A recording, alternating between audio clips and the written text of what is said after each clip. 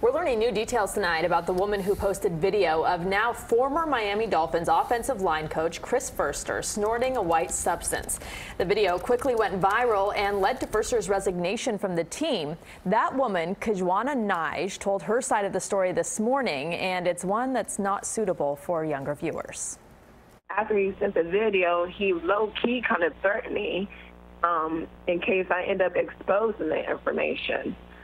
So before he can do anything to me, I just felt like that also needed to be exposed. Days after Miami Dolphins offensive line coach Chris Foerster resigned, the woman who leaked the video of him snorting a white powder called into the Dan Le Batard show on ESPN Radio and ESPNU. She told the host she met Foerster in California when the Dolphins escaped South Florida ahead of Hurricane Irma.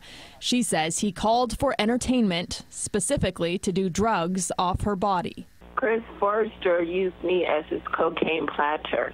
Okay, how many times did that happen? Oh, multiple. You don't know how many times? No. The woman said their relationship lasted a month and a half or 2 months, and that the now infamous footage is only about a week old.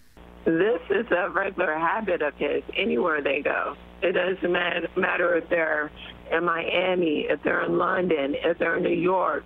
Like, I know about everywhere they went because I was invited everywhere they went.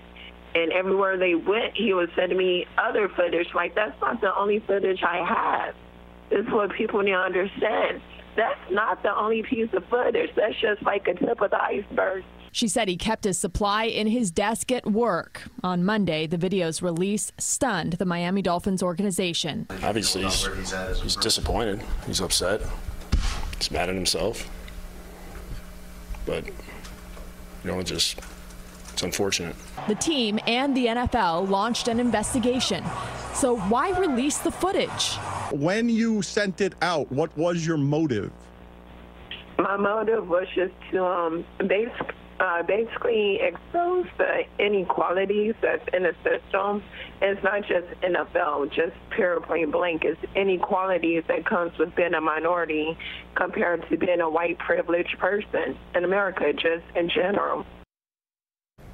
During the course of the more than 25-minute interview, Nige said Foerster made a lot of promises, but not a financial promise.